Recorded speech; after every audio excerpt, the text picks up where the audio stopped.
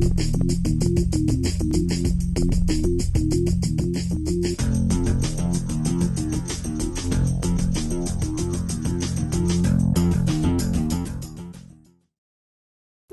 want to thank Chip for asking me to do this.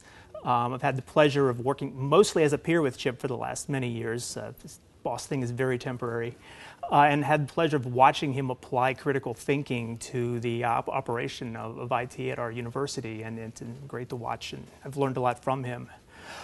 So when we first talked about this presentation, it was in the context of the potential for an April presentation, kind of don't be an April Fool sort of thing, and talking about some of the various cyber scams and cyber crimes I see at the university, and what folks can do about it.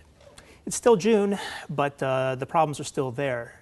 So who am I? Well, other than what I've already said, I've been in IT since the early 1980s. I've been in charge of security at the University of Maryland since 2002. And my responsibilities include a wide variety of things, including my office provides support for the victims of computer crimes that occur using university resources. So we have a community of 50, 60,000 people between faculty, staff, and the students.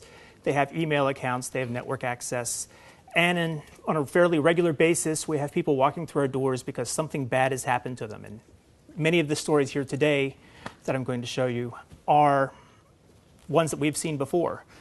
So we will get rolling on that.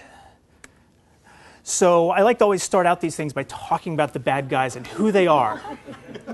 Once upon a time, hacker was a good word, sort of.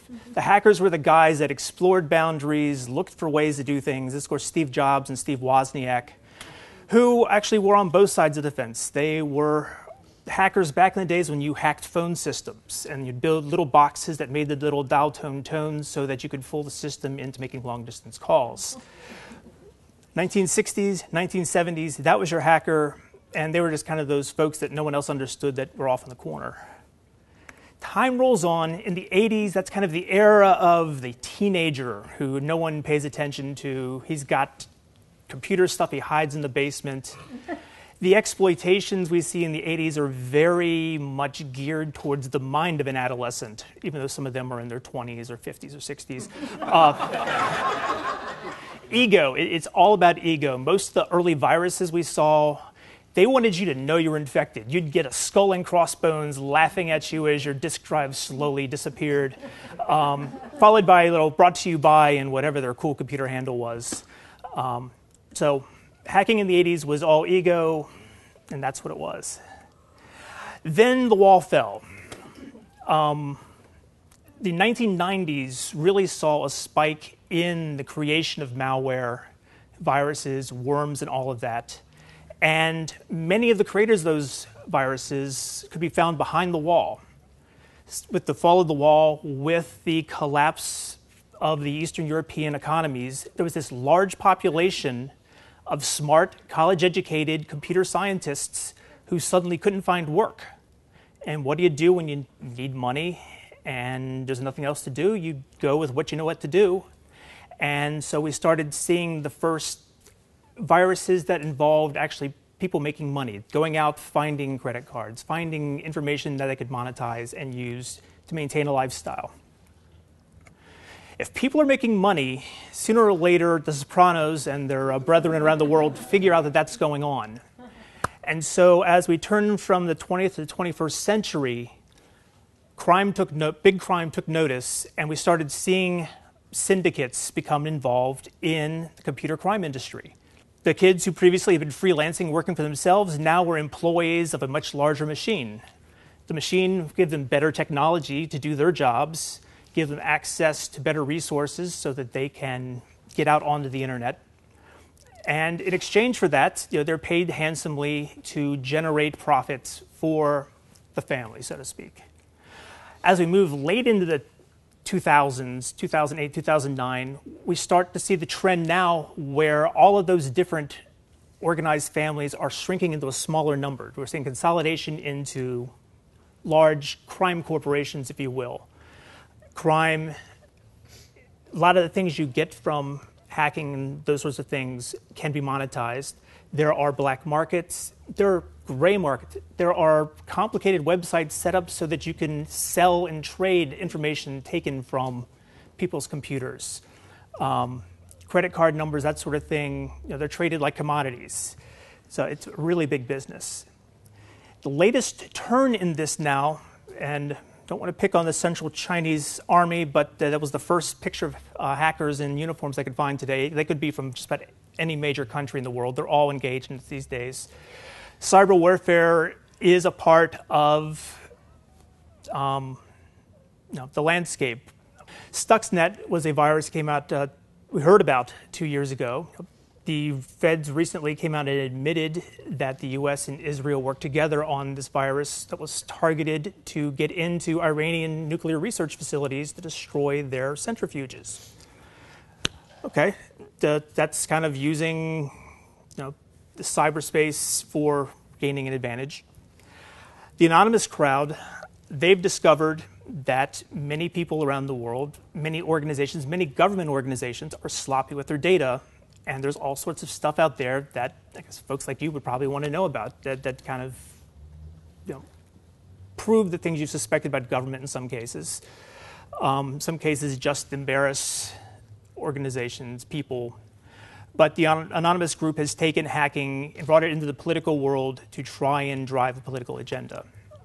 And it just keeps going on from there. So what are they after? Well, the obvious one is dollars, and we've gone over that already. Everything they can get that they can sell, credit card numbers, that sort of thing. Fingerprint, that's my kind of icon for identity. Identities are big business. Those same markets can trade $3 a head if you've got a good Social Security number and can prove that it's useful. Even higher for youngsters, Social Security numbers.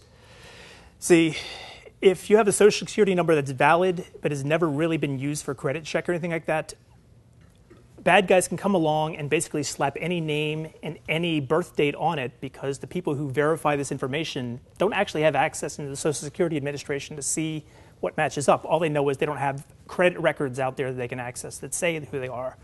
So, what was it, 10 years ago, 8 years ago, something like that, folks were told they had to get Social Security numbers for their kids, maybe a little more than 10 now because my son was 12 now and that was kind of new then.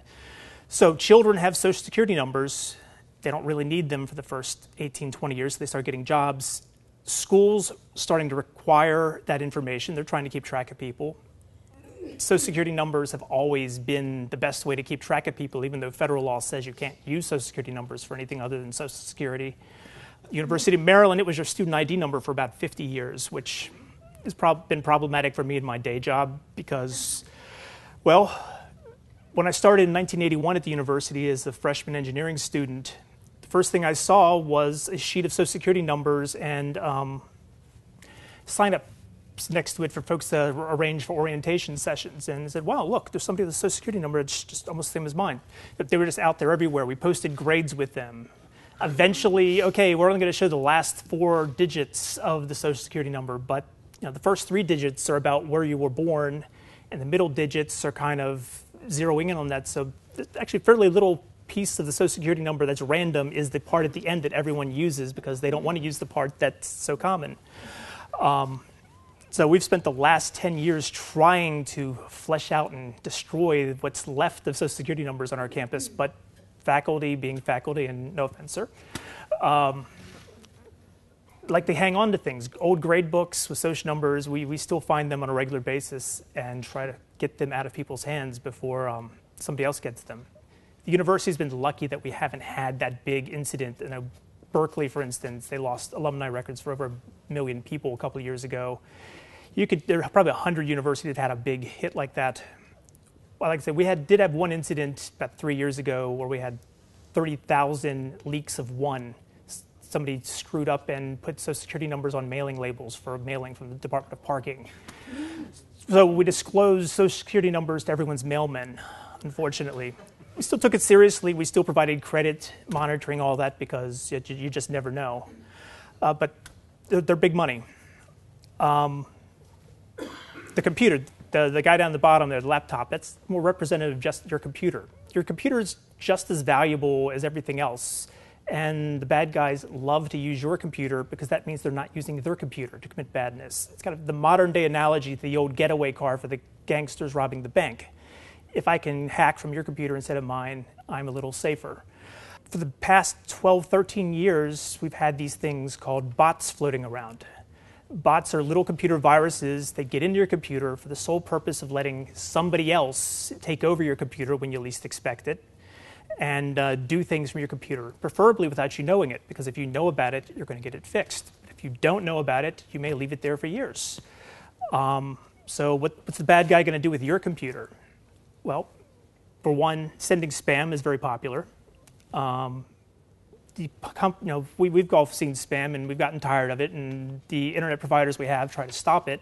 And one of the ways they stop it is to blacklist the network addresses of the folks who generate spam. So the people who do spam for a living to try to make money need new computers in order to continue getting past those things. And so a fresh computer out in the suburbs of Maryland is the perfect thing for them to do their work.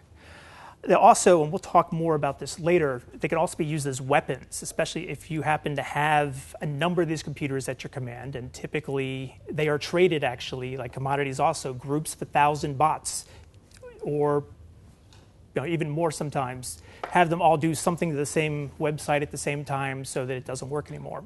And we're going to talk a lot more about that later on. The last little picture there is Indiana Jones's warehouse there at the end of the movie, which I use to represent just the vast amount of data that just is lying around relatively unprotected on the internet that somebody else could use for some purpose, whether that's governments, whether that's corporations, whether that's personal. So, spoke a little bit. Phishing, for those that haven't heard, is a form of spam in which you're trying to be fooled into providing your information to someone who is trying to get your information. At the university, this was a gigantic problem 2 or 3 years ago.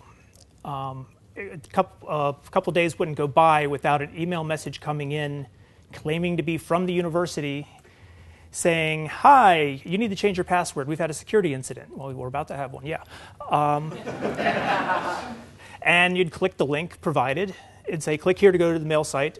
They would throw up a screen with the logo of the university, the logo of the IT department, and login and password. And in the course of 4 months, in the spring of 2009, over 1,000 people did so. Boom. And immediately, as soon as they would do that, someone somewhere overseas, we figured it was overseas, and that's kind of where we're not able to follow it anymore, would start using their email account to send those messages to people at other universities. They would use some percentage of what they'd captured for this purpose to keep getting more and more victims. They'd keep a small set on the side so they could use that for their own purposes, because account on a university computer, that could be really cool. They've got big networks, they've got big servers, they could do lots of cool stuff. And potentially they've got good data too. Student and personal information, grades, security numbers, financial information. We've got all sorts of good stuff.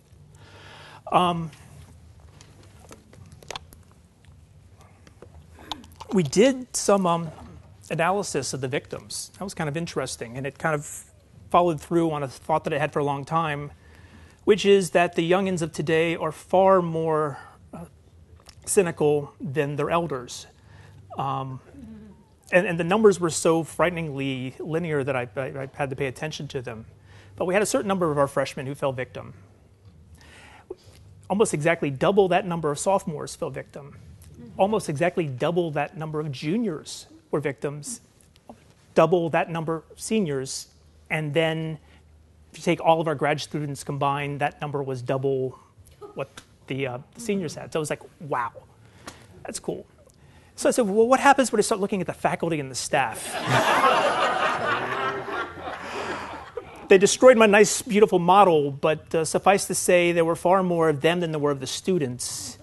And actually, it did kind of break down by age. That I think, say, I guess folks who grew up in nicer times or more trusting of people, perhaps, I could draw other conclusions, but that was pretty interesting.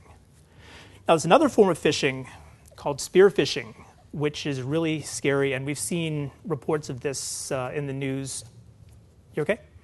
Yeah, we've seen reports of this in the news lately where somebody targets a specific person and crafts these messages to overcome their thoughts that this may be a crooked message.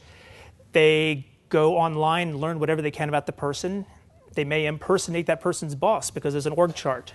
They may impersonate Joe from HR because they could see, okay, most companies like to post pictures and bios of their corporate officers, so there's lots of good stuff out there. And so, you got this message from HR. It says you got to do this. They take care of that. They happen to be a corporate officer. They've turned over passwords to get into special accounts of the corporation, and then the bad guys come in, freeload the information, depending on their agenda, post it for all the world to see, use it for espionage, industrial espionage, what have you. I heard a new word today when I was looking around called whaling, which I guess is taking this to its ultimate goal, from phishing to spear phishing to whaling, and that's when you target major public officials. We saw, I believe, my mind is suddenly blanking on the political candidate who fell victim to this, one of the women. It was Sarah, yeah. That's a pretty good example of whaling, where she was fooled into giving out information that allowed folks to get into her Yahoo and other things and read all their messages. So it goes. My job is to try to get people to pay attention to what they're doing online, because usually when you're not paying attention, that's when bad things happen. I've taught for years, if you have a web browser, it has a little line at the top that tells you the address of the website you're going to. If suddenly you think you're going to Citibank and the line at the top says citibank.ru for Russia, maybe you're not on the same website. But the folks who invented these guys, these are QR codes. They make life easy for you. You just point your smartphone at them, and your smartphone automatically takes you to the web page, so you don't need to think about them. What does QR mean? You know? Oh, never mind. Quick response. Thank you. What? Quick response. Quick response. Thank you very much. They're great, especially if folks use smartphones. I don't know about you, but I have a tough time typing those things. My finger's far bigger than the little buttons on the smartphone. But snap the picture, and I go off to the website. Suddenly, we've taken away that information. Most of the programs just take you there, and on smartphones in particular, the amount of information available for you to verify what you're doing is limited because you don't have that much screen space, and they want to present the web page, not extraneous information. And so you could easily be taken to a website that is introducing a virus into your smartphone, or is leading you off, again, someplace where you're not really where you think you were. The close cousin to this is we're seeing a lot of websites these days that take advantage of web shortening services. I want to take you to a very specific site in my organizational website. It's about this long. I don't want you to type all of this in. So instead, I give you several services, bit.ly. My favorite is terps, ter.ps, for weird reasons. But that you enter a long URL into one of those services, and it gives you a very, very small one that you can easily type. And it does the same thing to the poor person who's reading it. I've taught you all along, pay attention to where you're going, and now you're going to this gobbledygook. And you don't know if it's legit or not. So one has to follow. Sometimes things flash on the screen quick. It makes it difficult for folks to pay attention to where they've gone. It makes the job of being vigilant that much harder. I have some examples of what the FBI partners with the National White Crime Computing Center to run an organization called IC3, which is just simply the Internet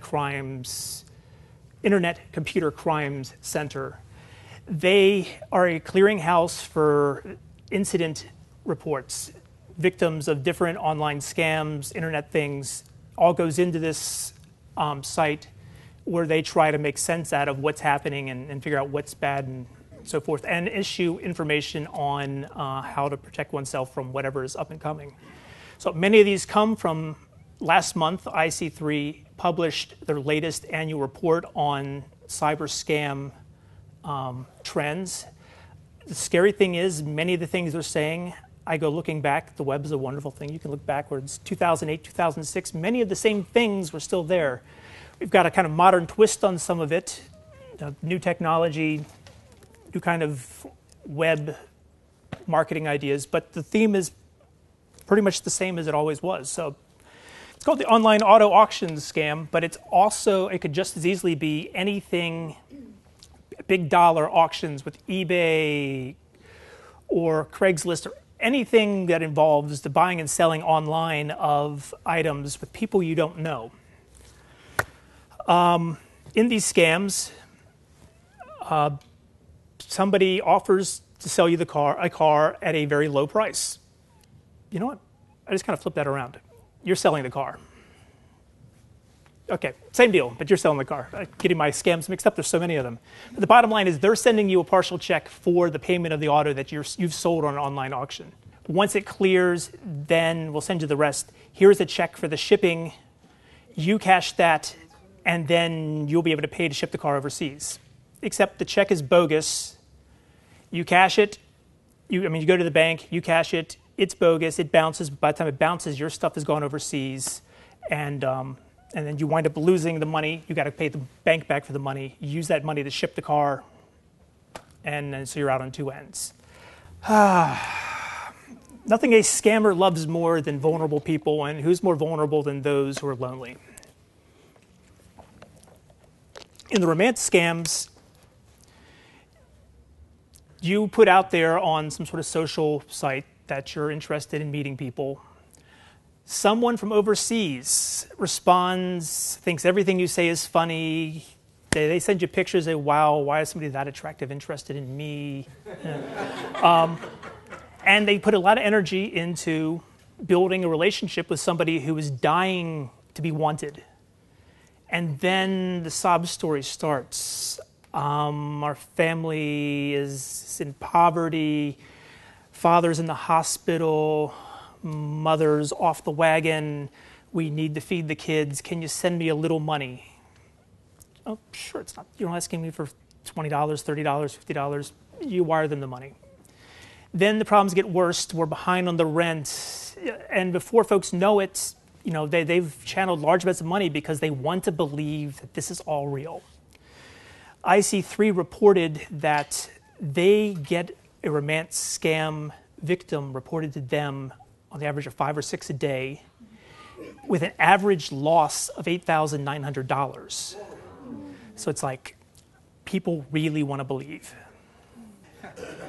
So how many people have seen this on the side of the road or have gotten an email message?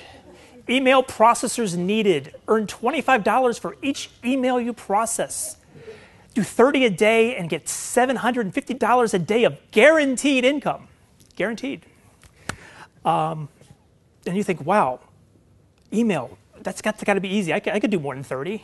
It's awesome. Flexible, no minimums, work when you want.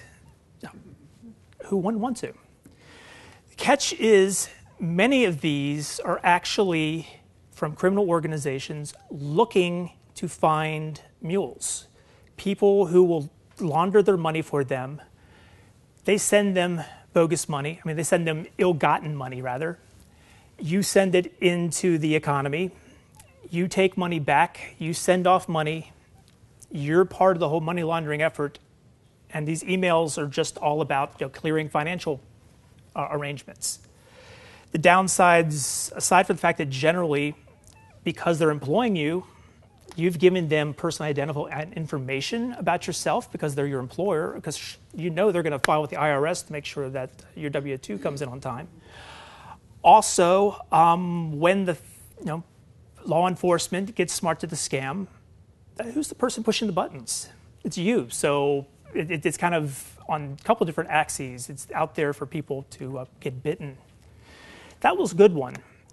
This was even better. It's got Google's logo on it. It's got to be legit, right? No experience necessary, earn Google Cash. So all they're saying, all you got to do is visit websites, and Google will pay you. All you have to do is fill out the form. The instant feedback, you qualify. Wow, I qualify. Everybody qualifies.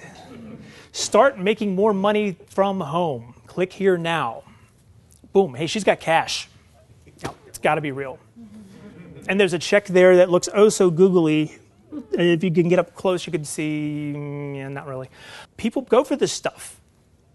They have to pay for the starter kit, shipping and handling.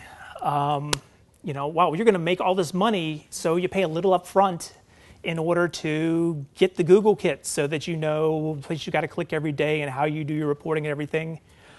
Except once you get the kit, that's the last you ever hear from the people who were trying to get a hold of you. So yeah, no experience was necessary for that. Loan intimidation scams. And these aren't loans that you've actually had. These aren't the collectors coming after you. These are people who have gotten some of your personal information. Let's face it, it leaks everywhere. We hear every day about a new instance where some companies manage to let their databases get out. And so I am firmly convinced, although I can't prove it yet, that there's a dossier on every single one of us out there. Our social security numbers, our life histories, our credit card numbers, it's all out there. And the whole reason we aren't victims is there's so many of us they can't get through all of us fast enough. But because feds have had rules for several years now requiring disclosure of these things when they happen. If I tell people this happened, my company's going to get in all sorts of, it's going to be a PR nightmare, I'm going to lose my job, or I can just pretend it never happened, don't tell anyone, and go about my merry life as a low-level IT person in this corporation. How often do you think that happens? Yeah, way too many. In fact, universities, there was a lot of press a couple years ago about the fact that universities score so high on the security breach scale. And the problem is we're so freaking honest. The corporations weren't confessing, we were, and so that gave us a really high number, even though there's, let's face it, not that many universities in the country. So go figure. But I'm off on a tangent. Let's get back to loan intimidation here. So the whole purpose of this, they've got personal information on you. They start sending you messages saying you've got to pay. You're overdoing your loan. They throw enough information out there for you to think, well, this is weird. Okay, they have my name, they have my address, they have my phone number, they have my employers. If you don't pay back the money, we're going to tell everyone you're a deadbeat. And I think, yeah, you wouldn't do that. Then the boss starts getting phone calls. And eventually, some number of people, large percentage is kind of an exaggeration, actually pay the money because they're afraid of the exposure. Because they've got this information, what else can they do to me? The equally scary variation on this one is the escort service intimidation. Folks have the same information. They contact you and say, we know you've been using our escort service. We're going to tell your wife. We're going to tell your work. We're going to expose you to everybody. You don't pay because you've never done that before. They must be mistaken. Nothing's going to happen. Some of those scammers actually build websites where they have your picture. And it's called our deadbeat list. They ran out on their escort service bills. They send you a link to it and say, hey, see what we can do? And once again, folks have a choice of trying to tell everybody they know this really isn't happening, or giving them the hush money and having them go away. And a lot of people do that. Of course, that also means they know that you're a sucker and they can kind of pile on. Probably the most impersonated person in all of spamdom is the director of the FBI. I've lost track if Mueller's even the director anymore, but at least he was for a number of years. And he was one of the biggest emailers at the university on a daily basis. Hi, we're from the FBI. We've recovered some of your money, but the director of the FBI really, he cares about you, wants to contact you personally. All you have to do is go to this website. You'll provide some identifying information so that we can get the money to you, and life is good. Or, in a strange twist, yeah, but we can't afford to give you the money unless you pay us the finder's fee up front. It goes down roads like that. And it's the FBI. The IRS is another popular one because everybody's afraid of the IRS for some reason or another. And they hit you on a real visceral level, and even though common sense says that this is nonsense, some percentage of the population falls for it and continues to fall for it because it's as big now as it was in 2005. There's a new one I heard about very recently, which is generating fake utility bills. Now, everybody's moving to online this and online that. Why put your, be green? I'm with BG&E, and they implore me every month to stop getting my paper bills so I can save the environment and save them money, and go with online billing. They're using the same sorts of scams. We're from the utility. We've overcharged you. We're sending you a refund check. In the meantime, we need for you to send something to us so that we can give it to you. Generally, it's information they should have had already. And then, once again, you're hooked. So keep an eye out for those fake utility bills. Wi-Fi is the bane of my professional existence. Actually, it's the biggest bane. We'll get a few more banes. I got a little story I like to tell. It's kind of the highlight of my career. But that's kind of saying something, I think. 2004, 2005 timeline. I'm a much smaller. Right now, I've got a great team of people working for me. The university takes security really seriously now. We do a lot of great stuff. 2005, the security of IT at the entire university rests in the hands of me and my student intern. Whoa, we were lucky.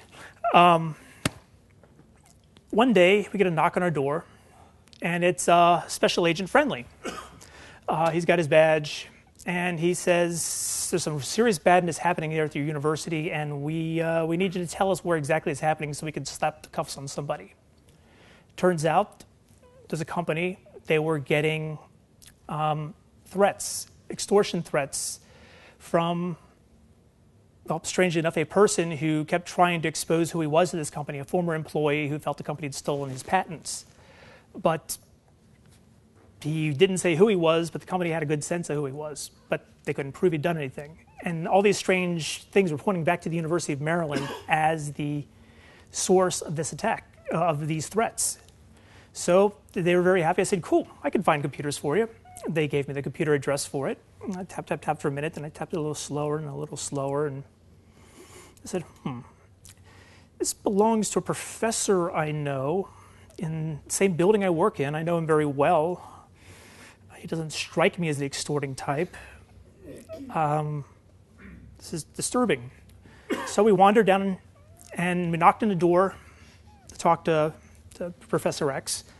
And he opened the door and he said, hi, how you doing? And I looked over his shoulder, and sitting on the ledge in his office was a blue box with blinking lights. And a pair of rabbit ears. And a line coming out of it plugged into our computer network. And a few other lines going to all the computers in his office. He's kind of a computer geek. Turns out, he bought a box. Back in those days, we charged you for every computer you put on the network. And if you've got a research budget, you don't want to waste your money on IT when you can spend it on cool stuff. So he bought one of those little blue boxes so that he could piggyback several computers in his office and not pay us all the extra money, use it for his research instead. The fact that this thing did Wi-Fi it didn't matter to him. He didn't need it. He didn't have any Wi-Fi enabled computers in his office. Again, it's 2005, 2006. But it's there in case he ever needs it someday. And so from the day he plugged it in, it had been radiating the parking lot with our network. And somebody had kind of wandered by and discovered this and was using our network connection to send these threats. I said, great, how are we going to catch that? The next day, the feds came and they said, the guys are not on that computer anymore. Now we can get them. Here's the address. I said, oh, this one was in one of our auxiliary IT buildings. It's like, I don't like that. So we went down there, and sure enough, an enterprising employee had decided that he didn't like the fact that he had to have a cord stretched across his office. He'd like to sit in his easy chair rather than at his desk. And so he'd installed his own Wi-Fi network there. And he had an office adjacent to the parking lot as well. Same guy, he had done what many folks done, They would drive around with their Wi-Fi open, looking for available places to get on the network. In the end, we were lucky. The guy eventually needed something. He needed a Macintosh. He didn't have one. So he wandered in one of our computer labs and started taking pictures of the CEO of this corporation and doing horrible manipulations to it, arrows through his head and all sorts of crazy stuff, and sending them to him. It's like, well, really? But feds came back with a new address and said, this is a real computer. And they walked down and arrested the guy. The freaky part of it was, it turns out he was very serious about his extortions. He had been working in his home laboratory on making some toys to enforce things when they didn't see things his way. He had grenades. He had all the pieces necessary to start making ricin nerve agent. And so they kind of got him, they got that by accident because the guy was silly enough to want to draw funny pictures of that guy's face. Did he work at your university? Not at all. He lived in the adjacent community, and he just figured it was a convenient place to go and try and hide his identity. So that was a bunch of there. And he wound up being in prison for over 10 years. I believe he's just about due to come out soon, so we're really excited about that.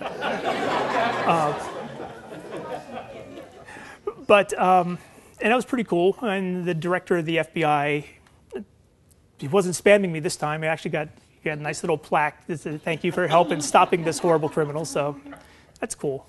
But it kind of, that is one kind of melodramatic example of what happens every day, because people don't realize that when you slap a Wi-Fi network in your house, and these days it seems like everybody has one, at least when I drive through my neighborhood trying to get on my neighbor's Wi-Fi, just to prove points like this.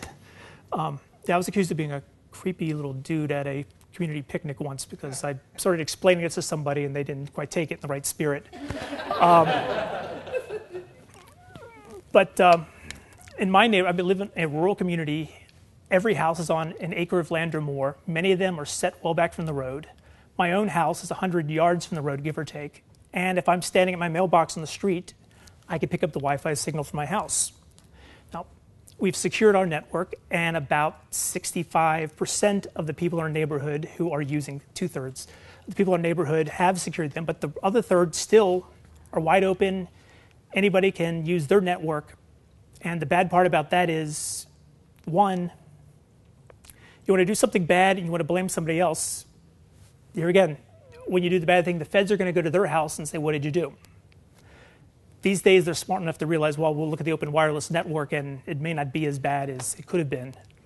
But two, you now have a bad guy on the same local area network as all the computers in your house. And as a result, if any of those computers aren't up to date on their vulnerability patches, Microsoft is still really good about giving us 10 or 20 of those every month, so that Windows 7 was supposed to be secure, right? That's what I was told. They can take over your computer that way and do it for whatever they want. So those are some of the problems. Windows 7 is definitely not secure. In fact, one of our students in Department of Forensic Sciences, one of our high-tech students who actually cataloged this massive vulnerabilities. Oh, yeah. All of your passwords are in files that can be accessed. Yep. That's why I'm buying a Mac. So why don't we have public service announcements? Seriously, secure the network.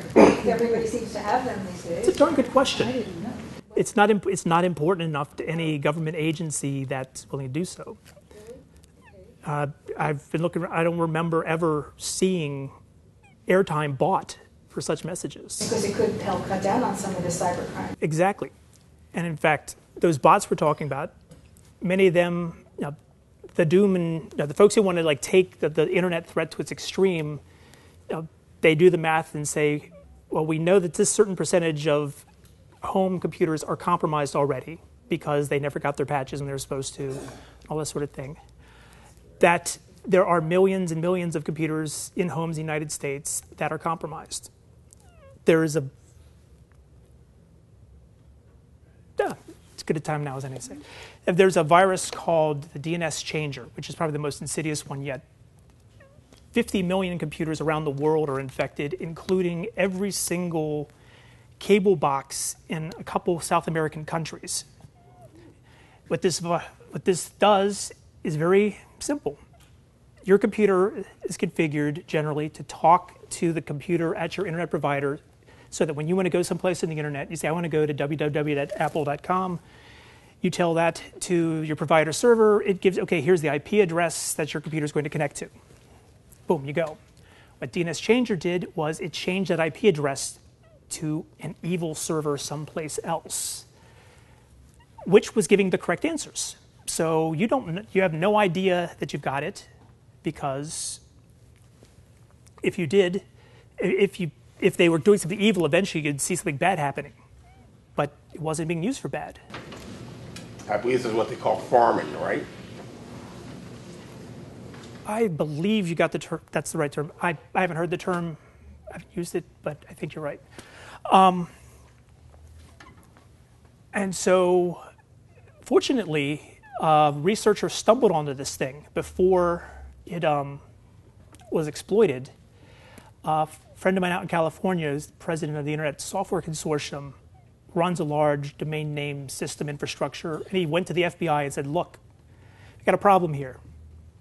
People sooner or later are going to wind up in the massive numbers being directed to sites that look like they're banks, look like they're schools, look like all these things but aren't real unless we do something.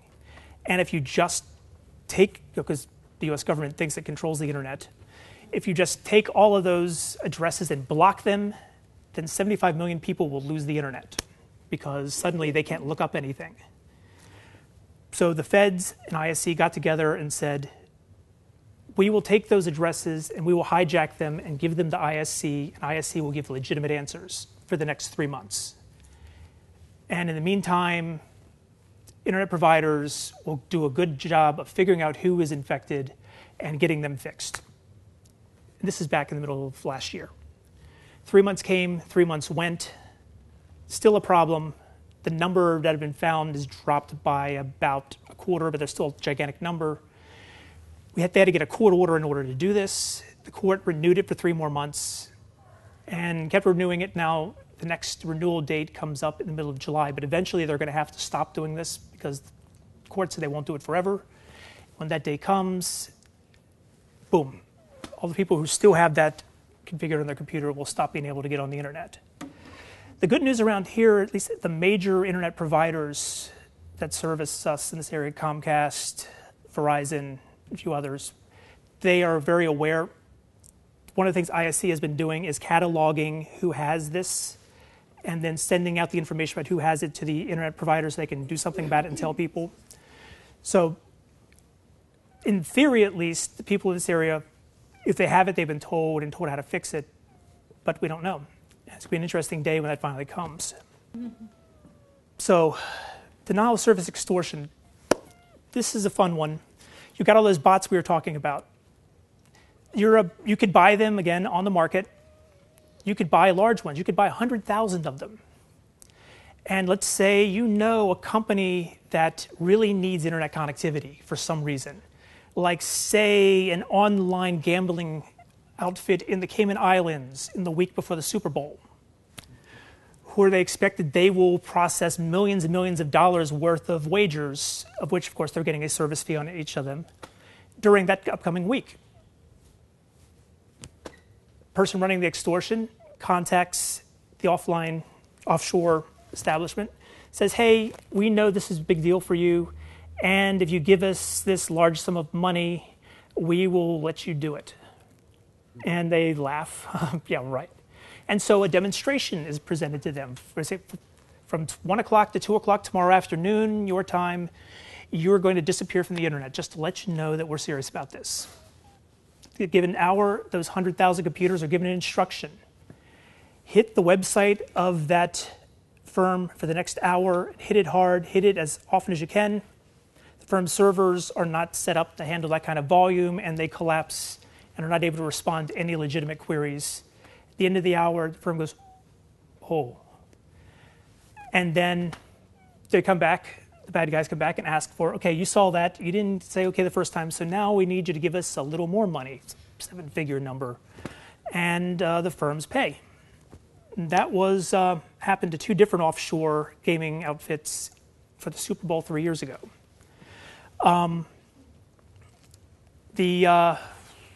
Not only do people do that for money, we've seen a lot of this with the hacktivists lately. They like to say, okay, at 12 o'clock tomorrow, we're going to take down the FBI for an hour just to let them know we're serious and that sort of thing. So we see a lot of that, and all that is facilitated by the fact that people's computers are compromised. This is the list of the most common 25 passwords found on a set of internet sites whose password files were compromised last year. FBI put it together. Top 25, some of them make sense. Password. QWERTY, the first 6 across the top of the keyboard. QuazWizix is, diagonally QAZWSX. Folks, don't want to do that. All sorts of numbers. The ones I don't really understand too much are Ashley and Bailey. My wife explained to me, well, Gerry, those are modern. That's what we're naming our girls these days, apparently. I'm not going to say which one, but I have to go home and change all my passwords. My work is done here for today. My goal is always, if I can reach one person, I've done my job. So thank you very much. Ashley and Bailey, apparently that's what people are naming their girls these days. So apparently sons and daughters are common passwords as well. And Ashley, Bailey, and Michael kind of hit the top of the list there. In the past week, LinkedIn. Now everybody uses LinkedIn these days. It's how you keep track of your professional connections. The password file for LinkedIn was leaked and put it on a website. The good news is they didn't just say, okay, password and Gerry at UMD. But they did publish the hashed form of that, which is simply, they take your password, they run it through a mathematical formula to produce a long number. And that number is unique, and they know that if anyone ever types in your password, they're going to get that number back so they can compare that without having to store the actual password. Turns out that the list was 6 million lines long, so 6 million unique passwords on the LinkedIn site for 150 million people, which says an awful lot of those people have the same password, probably password. The person who put the thing online also, they marked the ones they'd already cracked because you could, again, mathematical formulas, you can just take every common word and run it this formula and see what you get. Of the 6 million, they'd figured out 3 million already, including mine. Well, the message there now, it's LinkedIn. I don't really care too much about LinkedIn until someone takes it and starts friending me. People don't want to friend, so whatever. But a lot of people use the same password on LinkedIn. They'll use it on their eHarmony dating site, which was also compromised this week. They'll use it for their music service, like Last.fm, which was compromised this week. And suddenly, the bad guys say, maybe his bank has that password. Maybe his home computer has that password. And because is anyone willing to raise their hand and say they've got one password for almost all of their stuff? Yeah, me too. Humans are lazy. And you say, okay, these accounts don't matter. But when you start getting 5, 10, 20 of them, suddenly the cross-section of them all do matter because it says a lot about you. The last one, the one I really wanted to get to, and if I could make one more point on folks, Facebook and all these other social media sites, they give you the ability to check in and tell people where you are right now. It's great, as long as you're not telling somebody who is interested in going into your house right now the fact that you're across town or you're here for the next several hours or whatever. Combine that, Facebook is doing a better job of locking down its privacy. They've got a long way to go, but they've done a little bit. They used to allow you to search based upon geographic region. I could plug in, if I just put Washington, D.C. into the search engine and name of any of the colleges in the region, I would get a long list of hits for people who had been or recently graduated from the universities, worked in the D.C. area, but strangely large percentage of them being congressional aides. And so I was able to find things like, the boss really tied it on last night. And okay, he didn't say who the boss was, but he says he was there. You go elsewhere, you could Google him and figure out and find out those sorts of things. I did this for a presentation to a set of high school teachers a couple years ago on the dangers of social media. The second thing I showed them, the more scary one, is just what people do with pictures.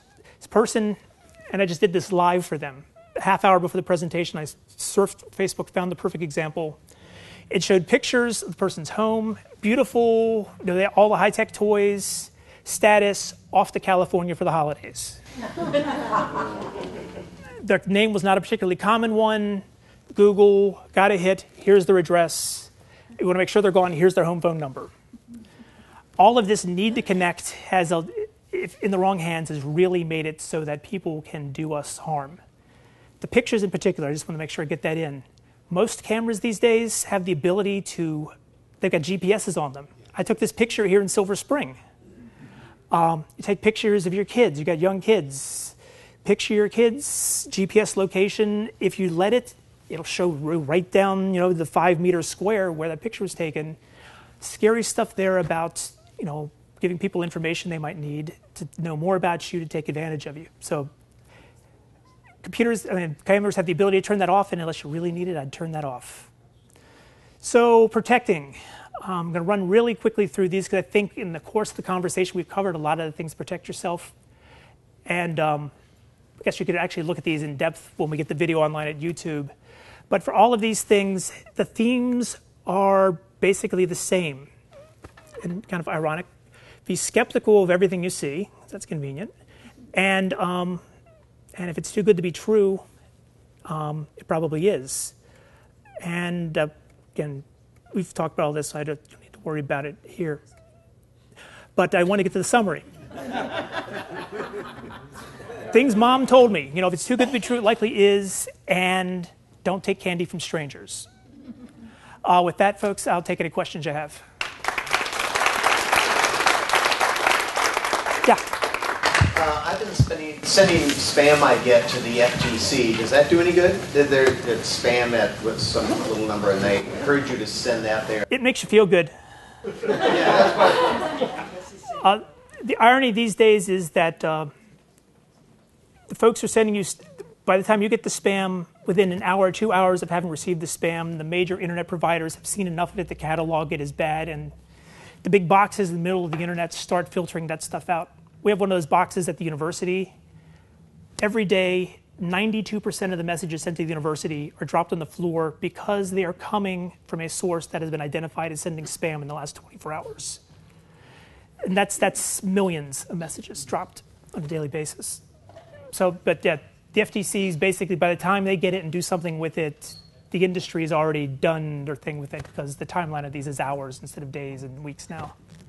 Yeah. I have a friend who didn't have much reason to email me very much, but we had each other's email addresses. Mm-hmm. And I would get these emails from her with a blank subject line.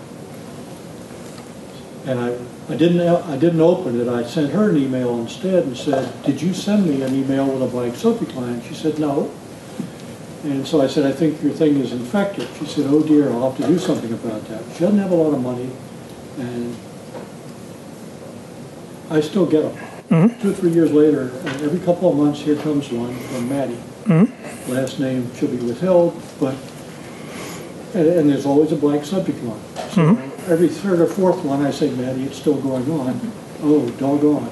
But anyway, what is likely to have invaded her computer, and what's it trying to do to me, do you think? Generally, people ask me, why do I get spam? And it's because your email address is out there. Now, I've had the same email address for 15, 20 years. I've published, I do lots of presentations. My email address is all over the internet, and I get several hundred spam a day. But that's me. I'm on the web, and there are folks who crawl. They have programs, just like Google crawls the web looking for information. People write programs to go all over the internet looking for addresses to add to files. Because especially if you could prove that an email address is a working address, it's worth a little bit of money to somebody, especially when you bundle them up in burlap and ship them out in the quantity of 100 or 500. But they also get your address by people who are infected that you know.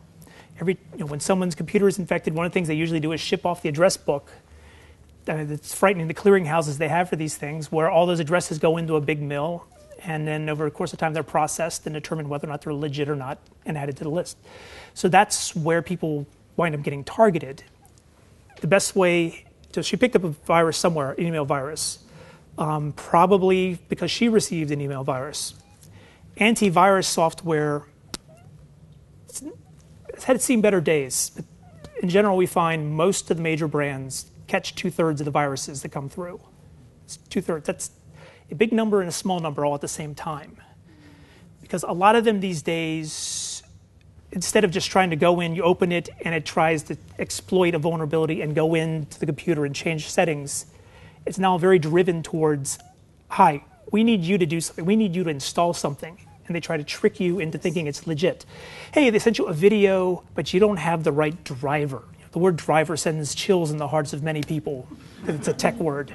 You need to install a driver in order to see it. Click here to install. Install the driver. They even see the video, but it wasn't a driver. They were installing a virus. The computer popped up and said, hey, you're about to install such and such a program. Are you sure? Yeah, I want to see the video. And boom, you're infected. So that's most likely how she got it.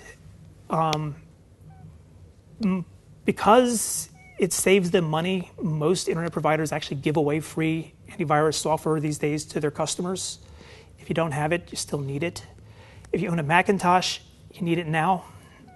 My smug Macintosh friends for the last 10, 15 years have said, I got a Mac, I don't get viruses. Last month we had a virus that infected a healthy number of Macs and proved the story wrong. The reason Macs haven't gotten infected, what's this?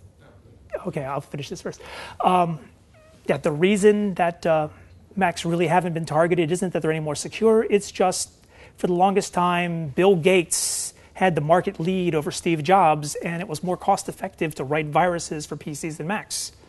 And I work at a university, Macs are more popular there. We're seeing now students purchase Macs on campus 20-1 versus PCs, so we know that's the emerging market.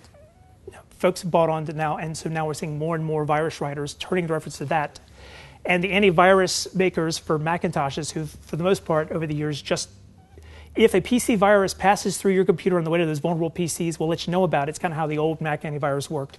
Now it's actually, hey, something's hitting here, you got to stop it. So if you run a Mac with that antivirus, those days are over. Yes, ma'am? The first time this happened to me, I fell for it a couple of years ago, maybe 3 years ago. I don't remember exactly. This message popped up that, you have some infections and blah, blah, blah. We found 403, and I believe that was the number. And, do you want to fix them? And I said, of course I want to fix them.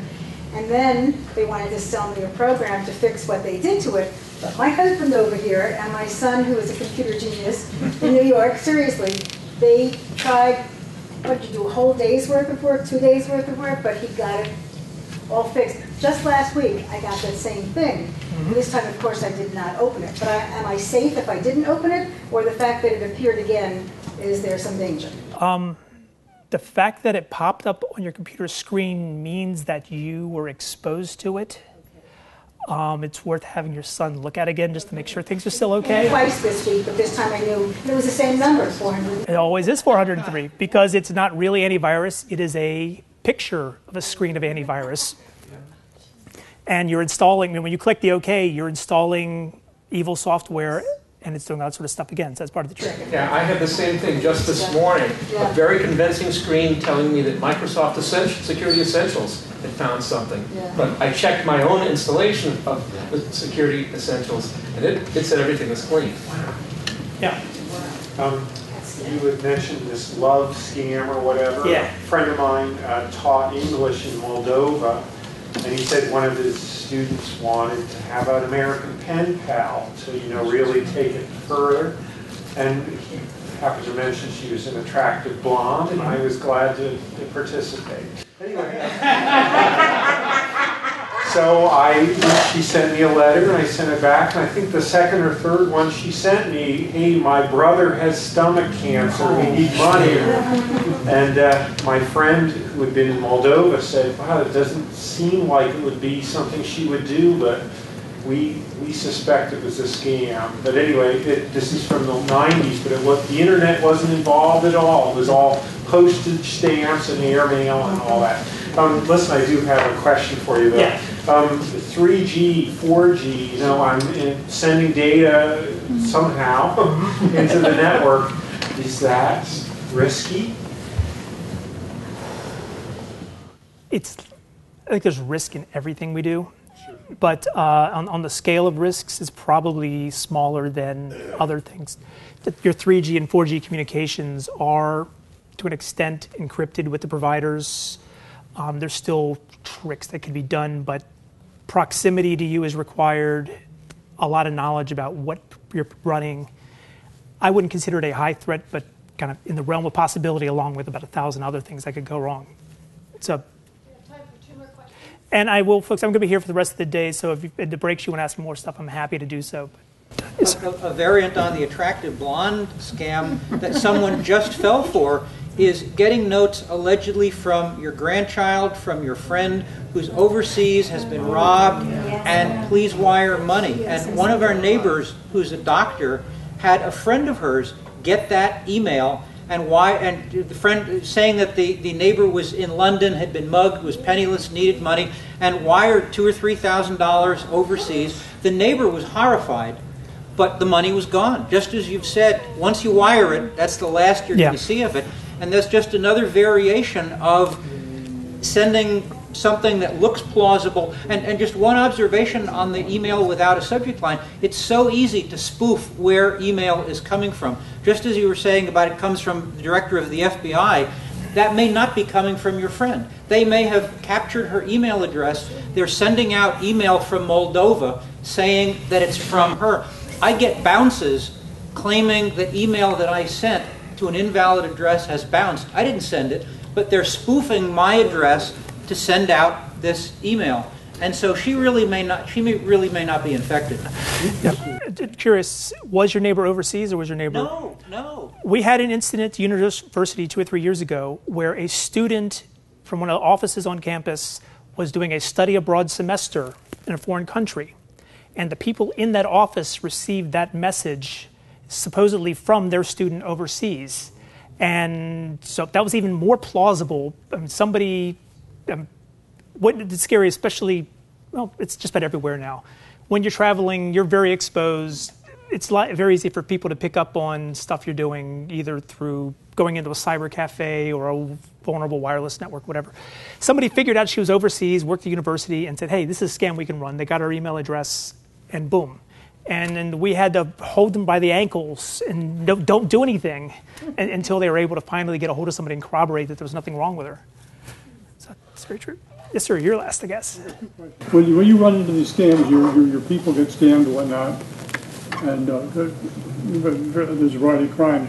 When you call the FBI, and if so, do they cooperate with you? Well, I am on a very good first-name basis with most of the agents at the FBI office in Baltimore, which is the office of jurisdiction over College Park. In general, if they can lump that incident with other ones like it, because of the number of crimes they have, they're drowning. Unless they can reach a certain dollar amount of loss, the U.S. attorney won't even consider dealing with it. So if it's a one-off, they're just going to say, we're sorry about that. If they've heard about it a bunch of times, they can add that to a list, then they'll pay more attention to it. But there's so much computer crime. There's such a backlog. There's a dearth of computer professionals in the computer security field still after all these years that they're lucky if they can handle the casework for serious crime, murders, armed robberies, and of course they put a lot of energy into child exploitation. If it's anything else, then they got to make a dollar decision on what to do with it. I wonder, that explains it, because I was the intended victim of a scam. I got to the point where I was supposed to go to my bank and take $1,800 in cash and hand it to a guy who would be there. Mm-hmm. And I called the FBI in Baltimore. I said, I have a couple agents there to arrest the guy. And they wouldn't do it. Yeah. I said, this is a slam dunk case. They wouldn't do it. There's always, sometimes you have better luck with the local police. I know the university police force, they're giddy to do computer stuff these days because they've just been trained. They got a grant from the Secret Service. They want to try out everything they know. But yeah, if the FBI blows you off, they get a pretty high threshold because of their coverage. You might get more interest at a local level. They can identify a local state crime that's been committed in that. Grace is creeping. Thank you. Thank you all very much.